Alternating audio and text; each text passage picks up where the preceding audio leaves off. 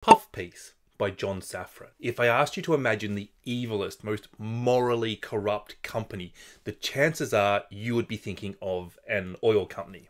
Or Nestle, they literally murder babies. Yeah, I've used the word literally correctly there. But Nestle aside, you're probably thinking of an oil company planting misinformation about climate change, lying, profiting at the expense of everybody else, lying, bribing politicians, telling the truth in a way that is dishonest, and lying. But there is an OG supervillain, somebody the oil companies look up to and idolize, and no, it's not Nestle. Do you believe nicotine is not addictive? I believe nicotine is not addictive, yes. I don't believe that nicotine is addictive.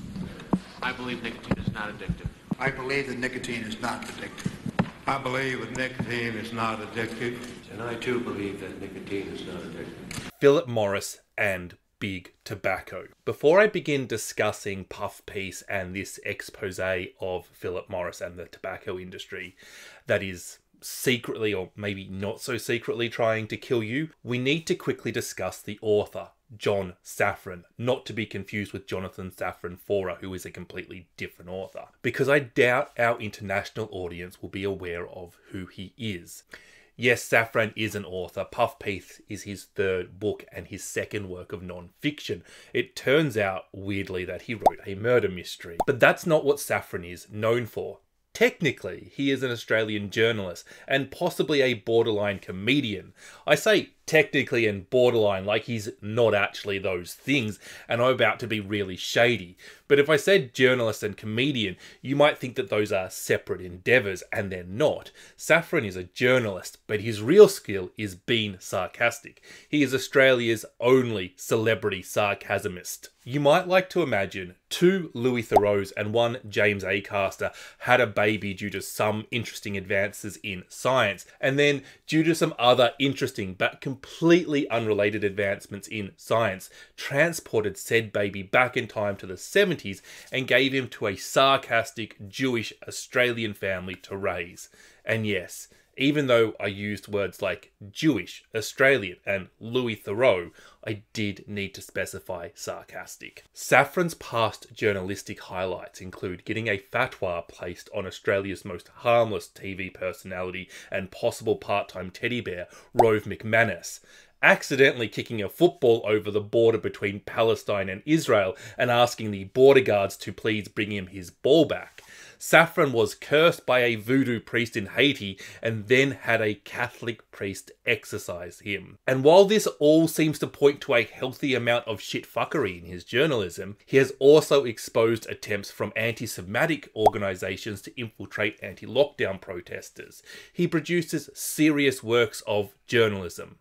No, let me rephrase that. He produces works of journalism that require you to take them seriously. He's a journalist who uses sarcasm, comedy, and ridicule, often of himself, to illustrate his point. Safran is the sort of A-list Australian icon who could reasonably expect to walk to the corner shop and not be stopped, whose name alone is enough to sell this book. His radio gigs have not graduated from Triple J's, and his documentaries are only played on SBS, yet his reliance on the public broadcaster could equally because he is cool and doesn't want to sell out, or because the commercial stations don't have an interest in him. Actually, it's almost certainly both of those things. After all, credible journalists who aren't taken seriously is exactly the opposite of who Sky News is hiring. If you want to waste a day, I really do recommend finding some copies of John Safran vs. God online and watching him road test various religions and meet his bestie, Catholic priest Father Bob, a man so badass that he was excommunicated from the Catholic Church for selling their own property in order to raise money for the homeless, and generally acts very seriously while Safran makes a complete tit of himself. John Safran is an unusual flavour, but his name is 100% of the reason I picked this book up. He always informs and entertains, with sarcasm, and Puff Piece is no exception to this. This book is full of pieces of Safran, interviews with some of his best friends, such as Father Bob, a man who Safran describes as old, even for an old person. Safran's semi-retired accounting father, who has only one client, Safran himself. And comedian Leslie Jones, who Safran met while filming in the USA before Jones added him on MySpace. Their friendship consequently moved over to Facebook when MySpace closed. What Safran doesn't tell Jones is that the MySpace Safran that she befriended was a parody account and not actually him, and that he is paranoid that she prefers MySpace Safran to Facebook Safran. I've told you a lot about Safran, but with the exception of some clumsy hinting about Phillip Morris and a substandard hook, I haven't told you a lot about this book. And that's a little bit because Safran is a truly interesting human, and whatever lens he chooses to view the world through is almost immaterial. But before I start discussing the book, let's do a quick round of trivia. What is the ratio of deaths that are due to cancer, cardiovascular disease, and cigarettes? Cancer comes in at 10 million people a year, which is 18.75% of all deaths, and that is all forms of cancer. Cardiovascular disease is slightly higher at 10.7 million people, or 20% of all deaths, while cigarettes come in at 8 million people, or 15% of all deaths. But the thing about cigarettes is that it causes cancer. It causes cardiovascular disease. Cigarettes are still the leading killers of people in the world today. The IQOS is Phillip Morris's vaping device, except that it's not a vaping device. It's whatever Phillip Morris wants to call it, depending on what suits him at the time, including a vaping device, something that they're adamant it definitely isn't. And the IQOS is banned in Australia amid the debate about whether it is harmful. Well, it definitely is harmful. Phillip Morris claims that it isn't as dangerous as cigarettes, and it helps people get off cigarettes. As you may have seen on the thumbnail of this video, it produces lower levels of 57 dangerous chemicals, making it the safe alternative. Except that Phillip Morris didn't say that last bit. They didn't say it's the safe alternative. They said it's lower in 57 dangerous chemicals. We all just filled in the blank. Look, okay, of course Phillip Morris is lying to us. You are clearly an intelligent viewer. You can clearly determine bias. You understand they're lying to us. You also already subscribe to this channel and have liked this video. You know, for example, that Ferrari doesn't say, we took out all the safety features so it would go faster, but you hit something, you die. They don't advertise like that. And Phillip Morris isn't saying, IQOS, it will still kill you, but indulge me. Imagine you're a pack-a-day smoker. You've tried quitting, but you can't. You know you're going to die of cigarettes. Your doctor has said you want to quit. You give it a shot. It's been 2 days. You feel the pressure to quit, the stress to quit. You're angsty. You're moody. You could really use a cigarette. And then you see an ad for the IQOS, lower in 57 dangerous chemicals, a safer alternative to cigarettes. Wouldn't that product just be perfect? But you might be thinking, but I'm not that stupid. And I'm telling you, if you're thinking that, you don't understand the power of wanting something. I recently got a sponsorship gig on this channel, and as soon as I made that video, I got an email from another company. Brilliant. Maybe I could make this channel make some actual money for me. Maybe I could make videos full time. So just download this video and watch it. Oh, it's a .rar file. Who doesn't host their videos somewhere like YouTube when doing this sort of thing? This is clearly a scam to infect my computer with some sort of credit card tracking Trojan or something.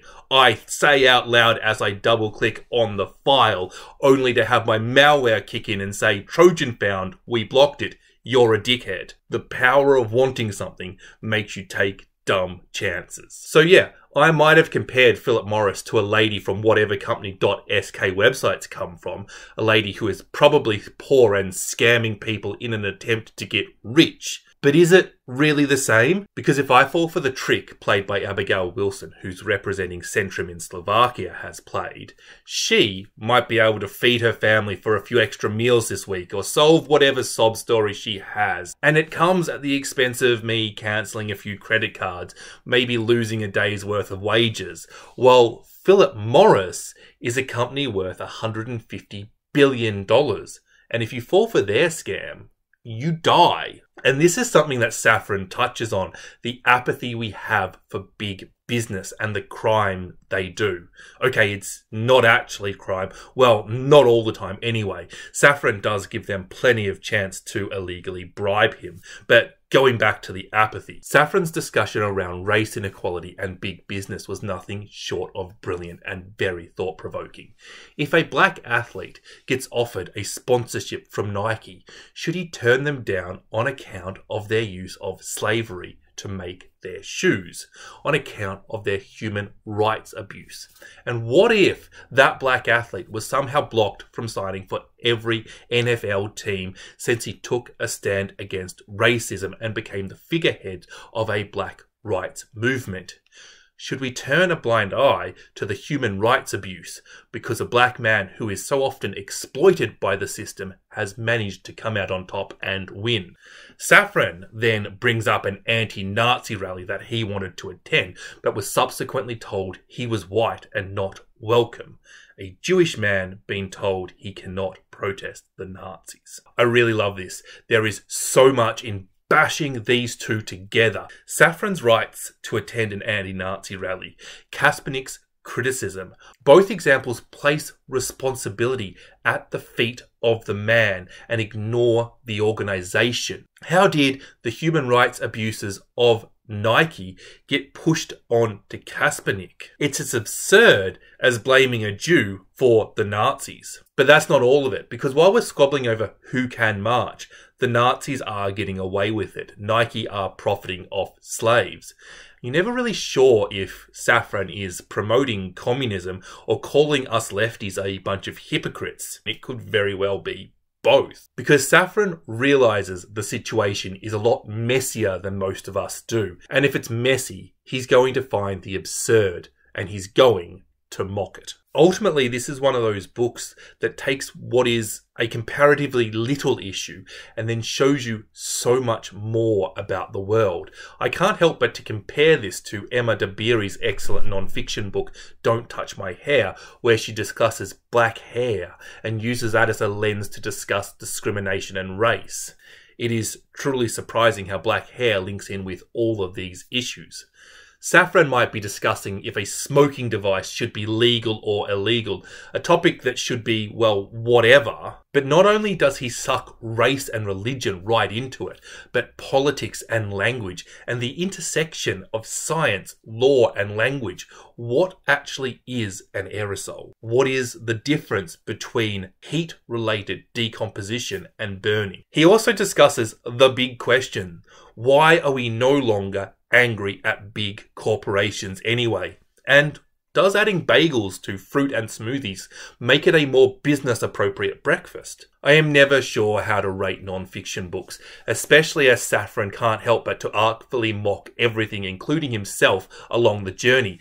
But this book taught me things, it provoked thought, it entertained, it made me laugh, and it never bored me. And I think this is the first work of non-fiction that I have read that has true rereadability to it, as in, I would read it cover to cover again instead of cherry-picking segments. For that alone, I have to give it all 5 stars, a truly unique and entertaining piece of journalism.